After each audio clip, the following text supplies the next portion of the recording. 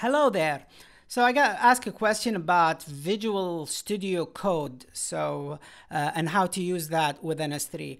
The problem with ns3 is that we use a tool called WAF tool to run our program. So you just do WAF run, and then we have the name of the program. This is a Python-based tool, and I guess you could configure it with Visual Studio Code, but you have to every time you run it, you really have to type the name of the program, right? So whatever program you have to have the name like that. And so it beats the purpose of just having a click and then running the program, right? But for Visual Studio Code, you want to be able to set the syntax highlighting and auto completion, because these features are very useful. So Visual Studio Code is an IDE, an editor, that is available for Ubuntu, like what I have here, available for Windows, also available for Mac, and it's free, and it has a lot of plugins. So I installed it here already. You can install it from Microsoft's website, and I believe you could also do apt-get install VS Code or something like that. But you could just download the dib file and just install it, the .debian file. So when you have it installed, whether on Ubuntu or Windows or Mac, you want to type code. So code basically is the executable for Visual Studio Code, and then dot on the so that you open the directory. And so this is where I have the base ns3 or the root ns3 directory. So this is a necessity. So we do that. What did I do? This is useful.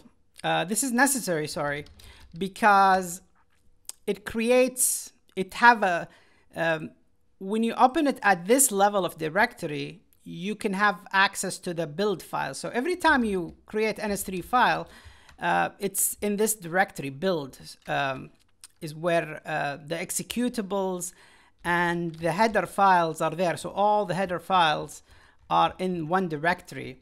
That's why we do include ns3 dash, slash, sorry, class name, because it's under this directory.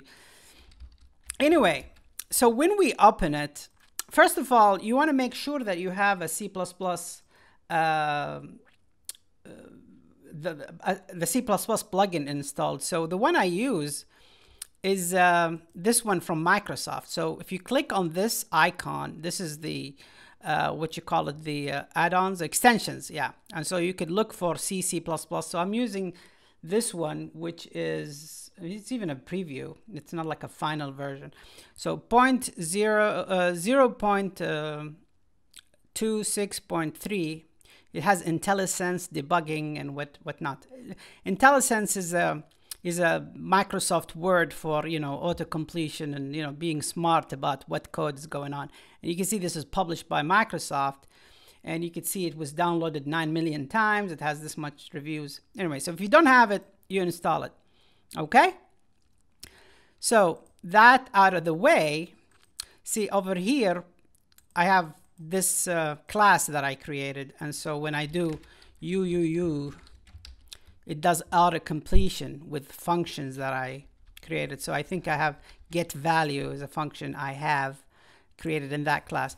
Very useful indeed. So n, for example, I could see what function I have. For example, get application, get device, get ID, and so on. So to have that done, we will when you have what do you call this thing? Visual Studio Code open, I will do Control-Shift-P. So Control-Shift-P, I could go to C++ Edit Configuration UI. Let me click this one. So over here, there's a lot of things. The compiler really doesn't matter. I'm not using it. I'm not using I'm not using Visual Studio Code to compile. I'll skip over this until I get to include path. So this is what's used for the auto completion. As you can see here, one include path per line. I have here workspace folder build ns3 ***. I also have, just in case, home. This is my username, ADDOLA, documents, and this is basically the directory where I run my ns3 programs. So this one here. All right. And so I want build. And so I have it here, and then basically save it. There is a save? I don't think there's a save. It saves it automatically. All right. Another way to do this, Control-Shift-P, edit configuration JSON. So you could edit the JSON file. So I could go to the JSON file. As you can see in JSON file, I have here the include path, and these are, you know, one per line. So it's comma. So I added this one. Because I don't think this one was working perfectly for me.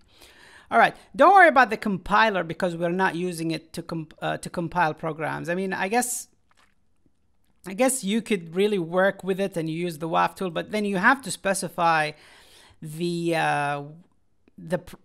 program name to run with ns3. So that's really not that helpful. Anyway, third way to do it. So because you opened, let me go out of here. Because we did this code dot, a directory was called, was created. How do we do this? ls-a. So a hidden directory was called, was created, VS Code, right? So if I list the things under VS Code, I can see that this is the JSON file that I was editing. So I can do the same thing like that. Say that VS Code, .VS Code, and what does it see? Yeah. So this is the JSON file that I was editing or looking at in Visual Studio Code, in case you want to use Vim to open it. But that's about it. That's how you should configure Visual Studio Code to work with your NS3. And it's very pleasant to work with. I mean, I use Eclipse sometimes, and sometimes I use this one. But Visual Studio Code is a very good IDE. I like it. And it's free and available on Mac, Ubuntu, and Windows. That's why, that's what sold me on it. I mean, some people use IDEs like Atom or whatever, but I only use this one and Eclipse. Okay, I think that's about covers it. There's a lot of interesting things. So there's also auto completion for the files here. So as you can see, I have, you know, different files, all the possible headers and so on.